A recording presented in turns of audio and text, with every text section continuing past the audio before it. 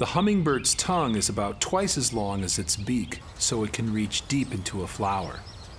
And until recently, many scientists believed that the birds relied heavily on capillary action to draw the nectar through their tongues and into their mouths. Kind of like water spontaneously rising up a thin straw in a glass. But some fascinating discoveries at the University of Connecticut have shown that the mechanisms involved are much more dynamic than anyone realized.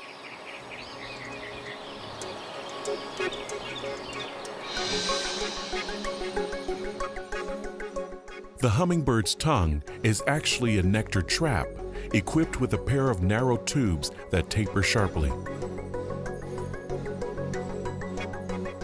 The tip of each tube is segmented into a row of flaps that are attached to a supporting rod.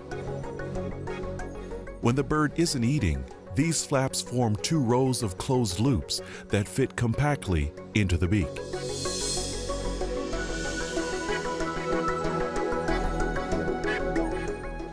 But when the hummingbird feeds, its tongue undergoes a dramatic transformation.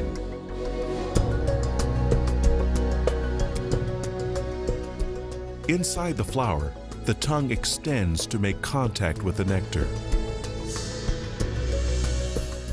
When immersed in fluid, the tip splits and the flaps on each fork systematically unfurl.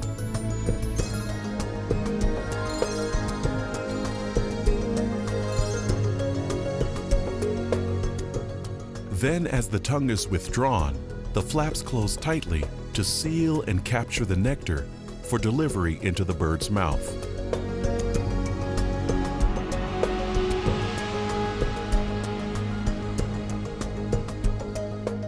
This entire process is executed automatically in less than a 20th of a second, thousands of times a day.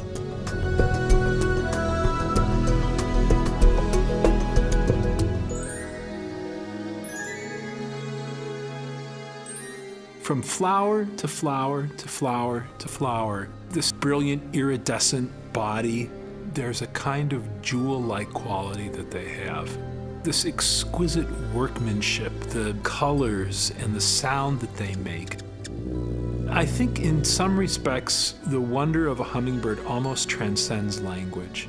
And we respond to what we see at a level really, you could say, deeper than rationality. I mean, it's not irrational, but it's almost like responding to the work of an artist. And at that level, we respond with our soul, with our emotions. What can you say? Words can't do it justice, so you just stand there and applaud.